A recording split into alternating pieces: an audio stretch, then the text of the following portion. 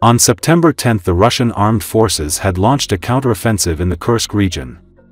Servicemen from one of the units in the border region told that airborne and marine units had driven the Ukrainian armed forces out of 4 settlements: Gordeyevka, Byakhovo, Vnezapnoye, and Viktorovka. The battles for neighboring villages continue. The enemy is retreating. As soon as we have confident control, we will report on other villages, said the RTVI source. The MASH Telegram channel was one of the first to report on the Russian armed forces offensive in the Kursk region. According to the channel, the Russian military drove the Ukrainian armed forces out of the village of Gordeyevka in an hour and a half, and also began counterattacks in the areas of Apanasovka and Martinovka. In total, 10+ km of territory were liberated in 24 hours, MASH claims. Military expert Mikhail Zvinchuk writes that the Russian armed forces launched a counterattack on one of the sections of the front, liberating 2 settlements in less than a day and starting battles in at least 2 more. Some of the Ukrainian armed forces units in the area are under threat of encirclement, while the advanced groups of Russian troops continue their offensive both to the south and to the east, Mikhail Zvinchuk reports. Zvinchuk reports that Russian troops are conducting a counteroffensive on the Gordeyevka-Snagist line. To the north of the latter, Russian paratroopers have made significant progress, taking control of the approaches to the village and entering its territory, the expert points out. War correspondent Yuri Kotnak reported that, according to preliminary data, the Russian armed forces have liberated Snagist.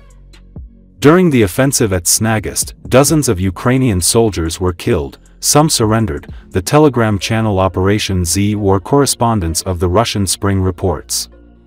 Deputy head of the main military political department of the Ministry of Defense and commander of the Chechen Special Forces, Akhmet Abdi-Aladinov, announced very large losses of the Ukrainian armed forces in the Kursk region. The Ukrainian military personnel stationed in Snagist were unable to withstand the onslaught and retreated in the direction of Lyubimovka, and then in the direction of Zeleny Shlyak, the RTVI Telegram channel claims. Massive artillery and airstrikes were carried out, helicopters carried out a number of successful raids. At the moment, massive artillery preparation is ongoing, the Post says. According to Mikhail Zvinchuk, Ukrainian troops were driven out of some positions in Apanasivka and its environs, as well as in the area of the village of October 10th. As Zvinchuk writes, as a result of Russian counterattacks, the Ukrainian armed forces were under threat of encirclement in the area of the village of Krasnoktyabrski.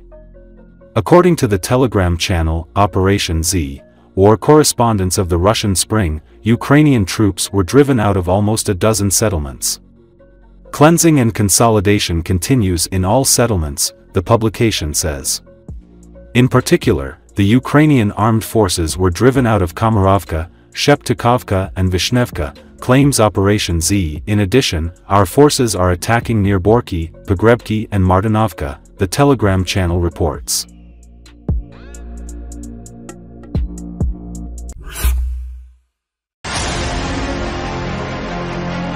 The Kursk operation helped Ukraine seize an area the size of Los Angeles and put Russia in an awkward position. It also appears to be disrupting Russia's rail system. And if the US agrees to Ukraine's demands to allow deeper strikes into Russia using American-made missiles, Russia's ability to move troops and supplies could be seriously damaged, Business Insider reports. Russia depends on the railway to transport troops and weapons. Russian units do not have the organic transport capacity to operate away from railheads. The problem today is that the massing of forces from all over Russia, some 30,000 troops, according to Ukrainian estimates, to block a Ukrainian invasion is overloading railheads in the Kursk area and creating a shortage of locomotives.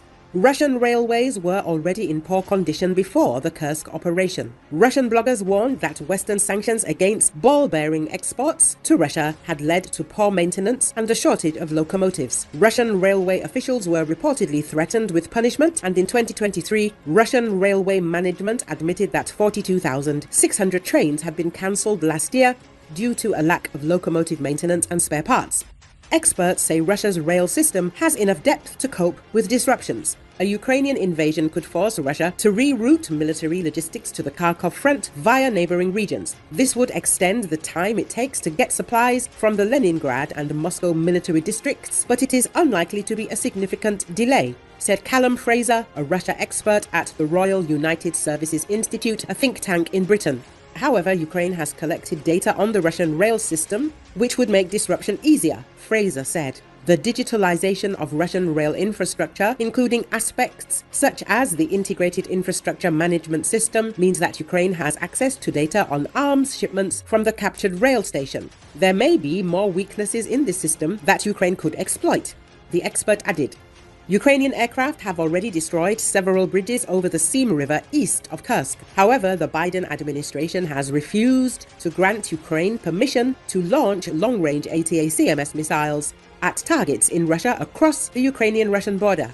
Baros believes that Ukraine could seriously disrupt Russian rail traffic and logistics if the US lifts these restrictions.